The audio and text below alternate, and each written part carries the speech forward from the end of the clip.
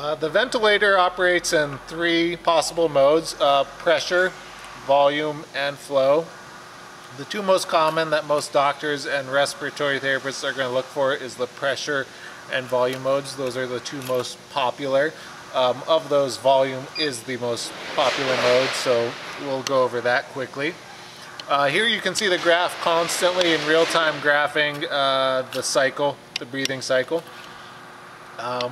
We have a fine bag cycle where when you press that button, the arm actually comes down and measures the bag size. So regardless of the size of bag that you're using, it will always work.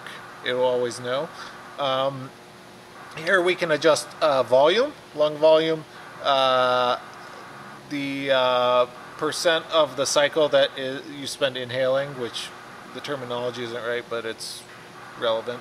And then the cycles per minute, the breathing cycles per minute. So right now we're running 500 milliliter, which is pretty average. 20 cycles a minute, which is pretty much on the high end of the spectrum for a resting adult.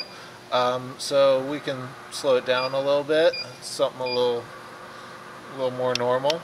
And right away, you'll see on the graph that the peaks get wider apart, which means that's slowed down. And then we can go up to like 900 milliliters, and you'll see on the graph that the next spike is up here at 900.